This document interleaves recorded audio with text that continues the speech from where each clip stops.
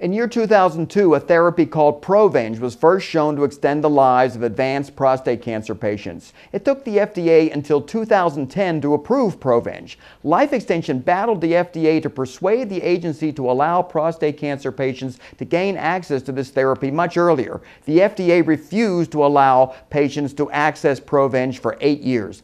Life Extension calculated that 82,000 human life years were lost by the FDA's 8-year delay in approving this one drug called Provenge. This is really shocking. So many people and so many years of life needlessly lost. How frequently does this occur? In year 1983, Life Extension recommended to its members that a drug called ribavirin could effectively treat serious viral infections such as hepatitis C and viral pneumonia. Ribavirin has been used throughout the world as a broad-spectrum antiviral medication, but the FDA refused to approve it until the late 1990s. Life Extension calculated that hundreds of thousands of Americans perished needlessly because the FDA suppressed ribavirin so long. Please give us an example of a drug the FDA knowingly allowed to be sold, even though it knew the data supporting it was fraudulent. Ketec is a drug the FDA approved to treat pneumonia, but it causes serious liver damage. In some cases, liver failure develops, necessitating a liver transplant. Some patients die before a donor liver can be found. The risks of liver failure were known before FDA approved Ketec, but FDA approved it anyway. As the body count piled up, a Senate investigative panel was convened to find out why the FDA continued to allow Ketec to be sold. In sworn testimony before the United States Senate, the FDA employees intentionally presented fraudulent safety data to justify their approval of Ketec. How fraudulent were these data? While the FDA was presenting the fake data to the United States Senate, a criminal investigation was simultaneously being conducted that found that the clinic where the safety study allegedly occurred was closed during the time the study supposedly took place. It was also determined that documents relating to the safety study had date modifications and signature inconsistencies. Shortly after the fake safety data was presented by the FDA employees, the person who contrived this charade pled guilty and was sentenced to almost 5 years in jail. So here you have FDA employees swearing under oath before the United States Senate that this drug was safe, and the person who conducted the so-called safety study, which never occurred, they were pleading guilty to a crime and were going to jail. I have to ask you if the FDA ever admitted this was a fraudulent study. What's even more shocking is that the FDA continued to cite this safety study long after the principal investigator admitted it was fraudulent. While the perpetrator of this safety study sat in prison for falsifying the data, the FDA used the very same study to issue a public health announcement stating that the risks of Ketec were no greater than other antibiotics, which was a blatant lie. Doesn't the FDA exert more control over clinical trials as a basis for its decision to approve new drugs? No, it relies on drug company-sponsored clinical trials that have been known to be falsified and covered up in order to win FDA approval. The FDA drug approval process is a charade perpetrated against the health and pocketbooks of the American public. How much are Americans overpaying for their prescription drugs? Americans pay about 9 times more on average for their generic drugs than what the cost would be in the free market environment I propose in Pharmocracy. As you can see, back in 2009, prescription drugs could have been obtained for about 80% less were it not for burdensome FDA overregulation of these generic drugs. The chart on page 141 of Pharmocracy, which we're showing on the screen now, reveals just how much Americans are overpaying for their medications. How much are drug prices increasing? Prices for patented prescription drugs increase throughout the year, and these increases exceed the rate of inflation. In some cases, price gouging occurs to the extent that Americans can't even afford their medications. For instance, between years 2005 and 2007, the cost of the antidepressant Wellbutrin went up by 44.5%. The cost of the attention deficit drug Adderall went up by 33.5%. And the price of the sleep aid Ambien, that shot up 70%. In my book, Pharmocracy, we reveal what the public is not aware of when it comes to the outlandish prescription drug price increases that our nation is saddled with only because of FDA overregulation. It's nothing less than outrageous. Are drug prices still increasing this much? Here's a chart from Pharmocracy showing the price increases that occurred recently on a wide range of drugs. Just imagine you need a cancer drug and you, Medicare or your insurance company, had to fork over almost $5,000 for only 28 pills. Or let's say you wanted to use a drug like Cialis and your cost for 30 pills was over $500. In my book, Pharmocracy, I outline how a free market would result in healthcare costs across the board plummeting, which would spare Medicare from impending insolvency.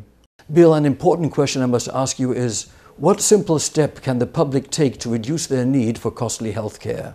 The simplest way to reduce the demand for costly medical procedures and prescription drugs is for virtually everyone to take at least 5,000 international units of vitamin D each day. Hundreds of published scientific studies document that the incidence of virtually every degenerative disease could be slashed if people take higher doses of vitamin D.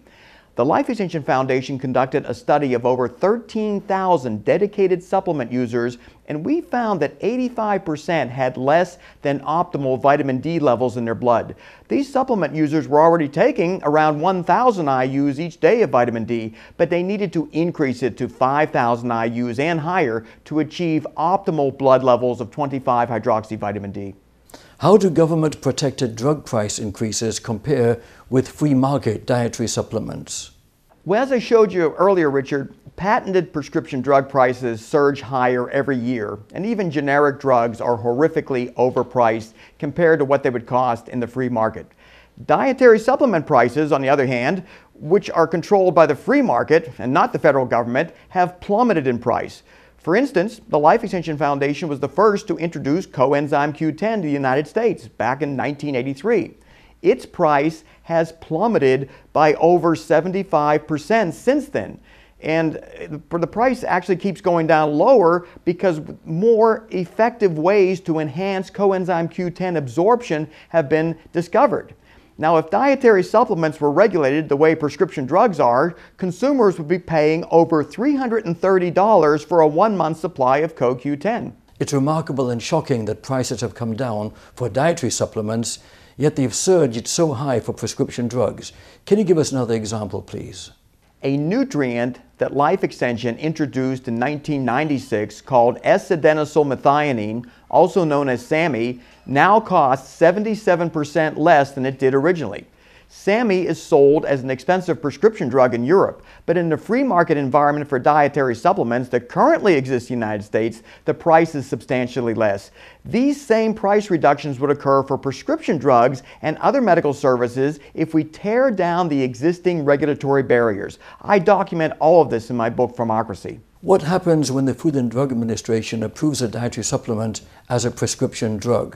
The FDA approved a fish oil prescription drug back in 2006. It cost over $200 for a 1-month supply. The exact same potency of fish oil could be obtained in a dietary supplement for under $30 a month. The price of prescription drug fish oil is now around $175 a month, which is still 6 times higher than what free market fish oil supplements can be obtained for. FDA would like to convert many dietary supplements into prescription drugs, but the Life Extension Foundation has been leading the charge to protect consumers from the extortionist price gouging that will occur if the FDA succeeds in taking away our free access to dietary supplements. You mention frequently in your book, Pharmocracy, you talk about the deadly impact of FDA censorship. How is this censorship killing Americans? The FDA is attacking makers of healthy foods like walnuts, cherries, and green tea. The FDA insists that they not inform the public about the health benefits these foods confer. FDA intimidation has caused makers of foods that help prevent disease to remove these scientific statements from their websites. FDA has no problem, by the way, with makers of potato chips and other fried carbohydrate foods with promoting their junk foods as being heart healthy. What about FDA censorship of prescription medications? When it comes to prescription drugs, the FDA does not allow companies to inform consumers about life-saving off-label benefits. For example, There is an extensive body of evidence that the anti-diabetic drug metformin may help prevent and not just treat type 2 diabetes. Metformin, in fact, may also prevent and help treat certain cancers. Based on Life Extension Foundation's analysis of the published scientific literature, virtually every cancer patient should be taking metformin, as it functions via multiple mechanisms to inhibit tumor cell propagation. Metformin, by the way, was approved and used in Europe decades before the FDA allowed Americans to have it. Millions of diabetics died prematurely as a result of the FDA's delay in approving metformin. When metformin was first approved in the U.S., the FDA granted its manufacturer an exclusive status that caused the price to be many times higher than what the Europeans were paying for the identical medication. Bill, you've written several books. What motivated you to write this book, Pharmocracy? For 31 years, the Life Extension Foundation has sought to accelerate the development of therapies to better treat the diseases of aging and gain control over aging itself. Standing in our way are swarms of government bureaucrats armed with convoluted powers that suffocate medical innovation. We believe if it were not for the dictatorial powers bestowed on the FDA by our Congress, that cures for many of the killer diseases of aging would have been discovered by now. So I wrote this book for the purpose of consolidating what has already been published in the public domain about the lethal dangers of overregulation. Healthcare is now egregiously overpriced. Side effect-laden drugs remain on the market, while life-saving therapies are delayed or suppressed altogether. Congress must amend the law to tear down the roadblock of overregulation so that free market forces can slash medical prices while developing safer and more effective treatments. I must ask you, why do you believe concerned citizens should purchase this book? The artificial high price of medicine is bankrupting the United States. Medicare and other government programs are technically insolvent. That means that government insurance programs that are supposed to take care of virtually everyone watching this program won't be able to cover their future obligations. Pharmocracy outlines how deregulation will solve this nation's healthcare cost crisis. Realistically speaking, how will pharmocracy be able to change today's allegedly crooked system? Pharmocracy provides a blueprint as to how the healthcare cost crisis we currently face can be logically resolved. Citizens will learn why medicine has become unaffordable and how they can participate in restructuring the antiquated way medicine is practiced in the United States today. The benefit will be affordable access to medical care, better ways of preventing illness, and non-toxic cures for killer diseases that confront aging individuals. The price of Pharmocracy is only $24.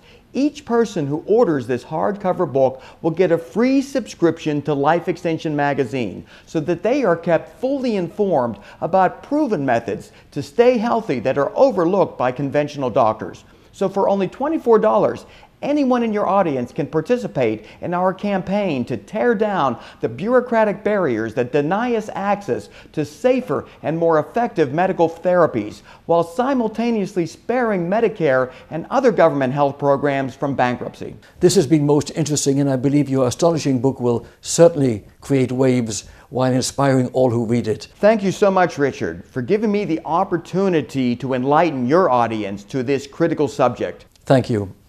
This concludes our special show for today from On Location in South Florida with Bill Faloon. I'm Richard Peretz. Thank you for being with us. This essential book is only $24, and you'll also get a free subscription to Life Extension magazine. You'll always be up to date on all of the proven ways to stay healthy, including therapies that conventional doctors simply overlook. Please join us in our campaign to enable better and safer healthcare, and also help save Medicare and other government health programs from bankruptcy. Get your book today. This essential book is only $24, and you'll also receive a free subscription to Life Extension magazine. Get your book today.